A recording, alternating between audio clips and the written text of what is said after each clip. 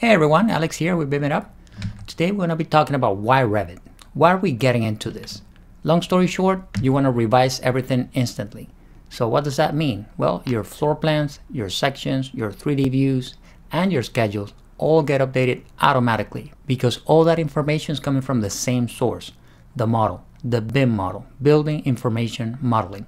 So that's a huge database on which you have different type of inputs, whether it's graphical or numerical, whether you're typing it in or you're stretching a pipe, it's all contained in the same database, and that's the BIM model. In addition to that, it has been crowned as the BIM King. By who? Most of the world.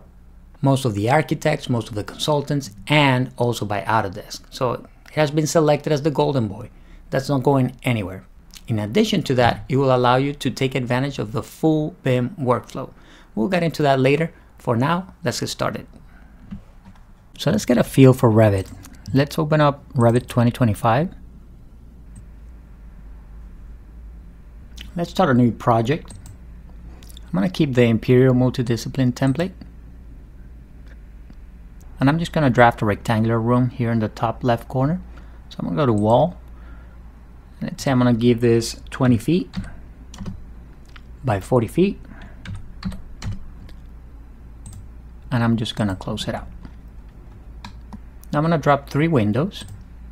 It doesn't have to be perfect, more or less equally spaced.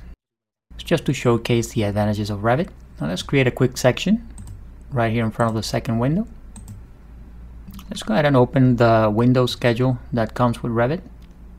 For that, we're going to expand schedules. We're going to go to Schedule Typical. And here we find a window schedule. And it has a bunch of parameters. I don't need all those. So I'm just going to go to Fields. I'm going to remove a bunch of them.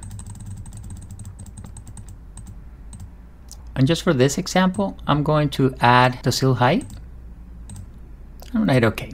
Now I'm going to create a 3D view just by clicking on the doghouse. I'm going to go back to my floor plan and I'm going to open the section by double clicking on it. I'm going to change my visual style to wireframe so I can clearly see the window. And I'm going to do window tile, WT. I'm going to go here to the zoom bar and I'm going to go zoom all to fit. And now I'm going to zoom a little bit more on my window and a little bit more on my window on the 3D view. I'm going to select my middle window and I'm going to change the window sill height to 1 foot. But I want you to keep an eye on the 3D view, on the section, and also on your schedule. So I'm going to change that to 1. And as you can see, even though I made the change on the 3D view, the section and the schedule updated automatically. So that's only one of the advantages of Revit.